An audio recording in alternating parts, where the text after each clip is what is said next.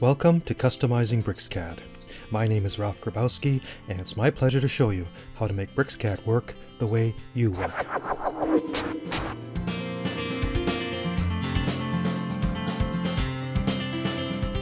The export layout command has just one purpose. It exports layouts exactly as they're seen. So let's take a look at how it works. I'm going to switch over to layout 1. And here I've laid out the model in 4 viewports. There's the isometric view, and we have side view, front view, top view. And I'm going to enter in the export layout command.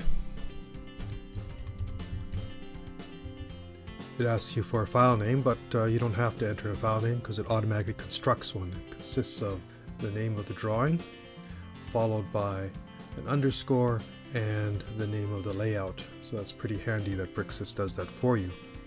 I'll click Save, and it exports it, and then it asks if you want to see it by opening it again. And of course you do want to see the result. I'm clicking Yes.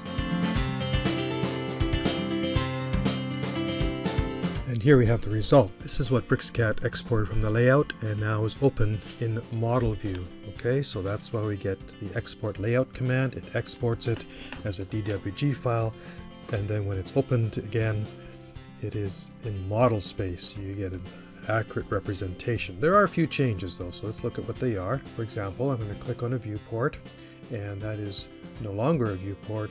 It is now a polyline.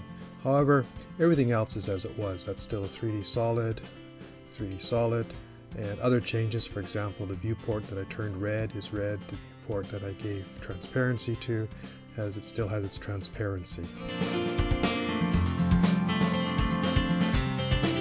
So what use is the export layout command?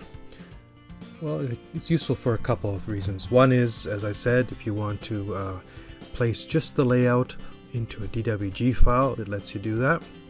Another use for it is to convert layout entities into model space entities. This is the only command that does that for you.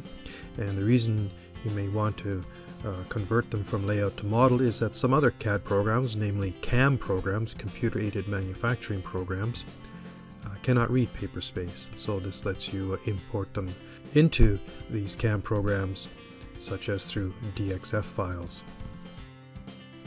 I trust you enjoyed learning how to make BricsCAD work the way you work. For more on customizing BricsCAD, check out the ebook. Download the free trial version of BricsCAD at www.bricsys.com and check it out for yourself.